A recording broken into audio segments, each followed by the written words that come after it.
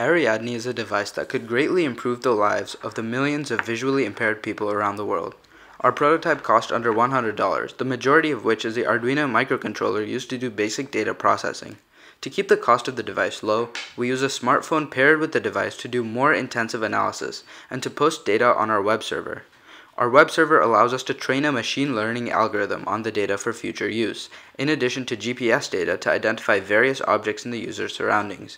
There are two modes, scan mode and navigate mode. Here is a demonstration of navigate mode.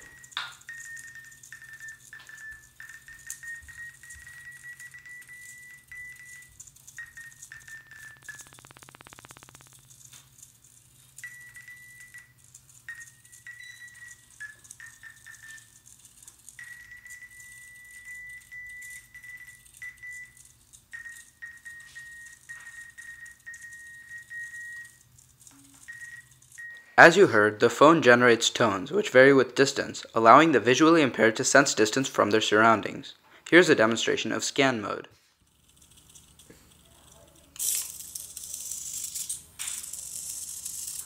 The device continues this motion until it can get a complete picture of the user's surroundings.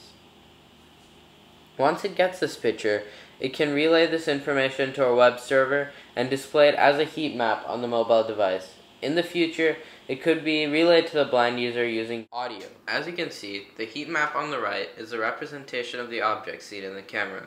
This data is used to train a Bayesian classifier machine learning algorithm, which can be easily used in the future to determine position within a building. We believe that current solutions are not enough and that Ariadne will greatly improve the lives of the visually impaired.